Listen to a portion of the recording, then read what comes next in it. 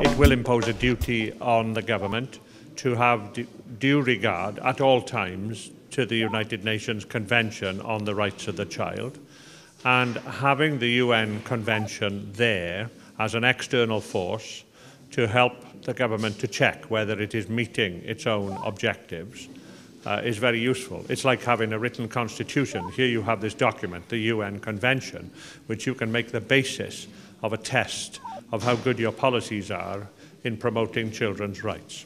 Yo considero realmente que la nueva ley es un avance, un gran avance, porque impone obligaciones al gobierno.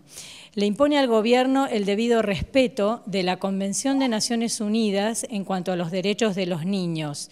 El disponer de esta fuerza externa es sumamente útil porque va a actuar como una constitución escrita en la promoción de los derechos de los niños. Esta es una universidad que está trabajando muy seriamente en el tema de la observación, bueno, el observatorio sobre problemáticas de la niñez tiene que ver con que su rector ha sido exministro del Reino Unido de Gran Bretaña, es un poco el autor intelectual de la ley de niñez que se ha promulgado el año pasado.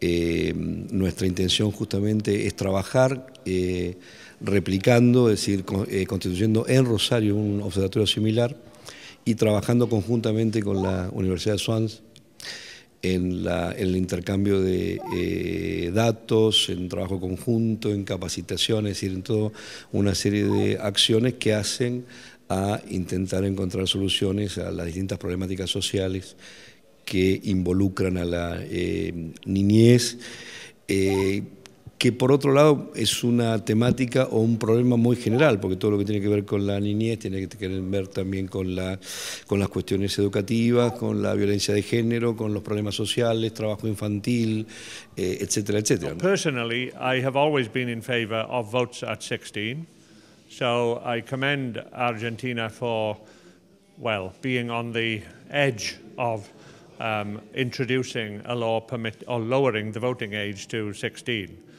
Something I would like to see in the United Kingdom.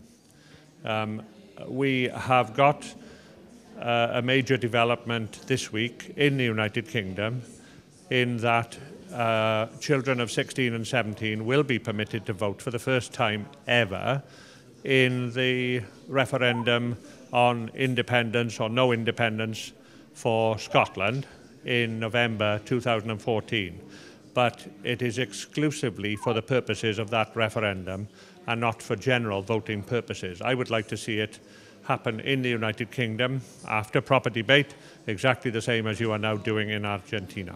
Realmente me satisface que Argentina esté a punto de introducir la ley que permite el voto a los jóvenes de 16 y 17 años. En el Reino Unido esto no ocurre y solamente ahora hemos logrado que se le otorgue el derecho a voto a los jóvenes de 16 y 17 años por primera vez este derecho para que actúen en un referéndum acerca de la independencia de Escocia en el 2014.